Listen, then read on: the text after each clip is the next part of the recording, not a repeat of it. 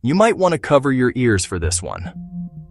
Deep beneath the waves, in the crushing dark of the Pacific Ocean, a sound was recorded that defied all explanation.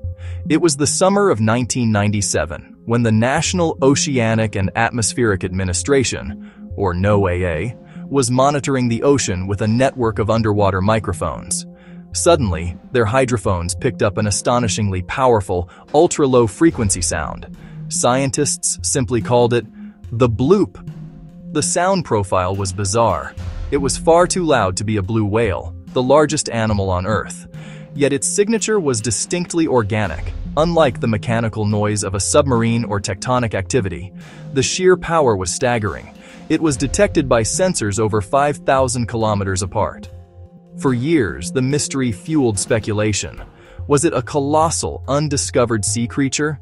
The official explanation eventually landed on a massive ice quake, the sound of a giant iceberg cracking and breaking away from an Antarctic glacier. But for many, that answer feels too simple. The organic quality of the sound keeps the debate alive. If a creature that big truly exists down there, we are not alone on this planet. So what do you believe it was?